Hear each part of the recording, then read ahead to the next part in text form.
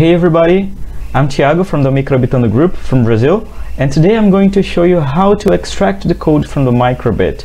But before we begin, I'd like to thank Carlos and Mark from the Microbit Foundation. They were the ones who helped me out with this, and it's been a while since I've tried to make this video, but I only had the time now, so thank you guys for helping me out with this.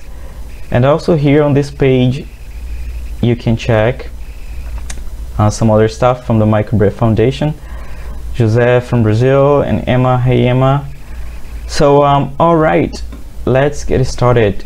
So everything you have to do is you have to go on this link. I'm going to put the link below the video, and it's from my GitHub from Carlos, and he developed an app that allow us to extract the code from the microbit.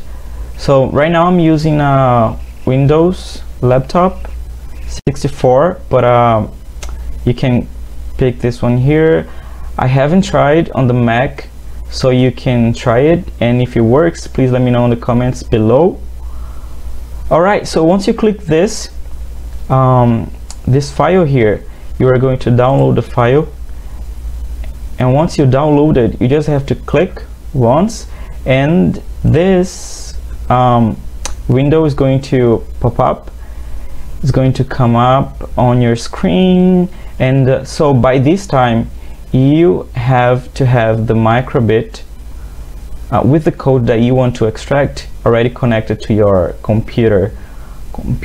So you go there on NRF, and you pick the first option, read full flash contents, and when you click it, your microbit is going to start blinking. That means that the computer is accessing the code. So you wait a little bit, and there you can see the code.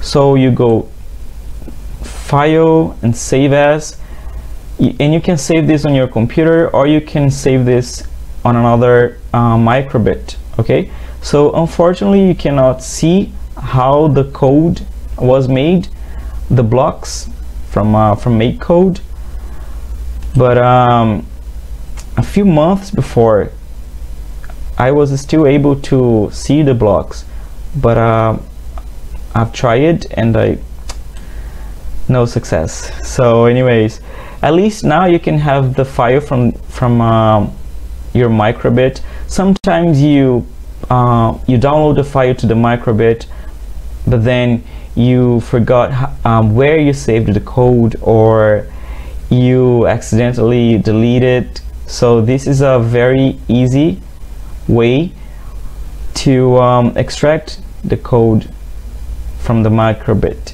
Okay, so you can have the file forever. Alright, so that was the tutorial for today. I hope you liked it, and please subscribe, give a thumbs up, and let me know in the comments below what you thought about this. Right? Okay guys, bye!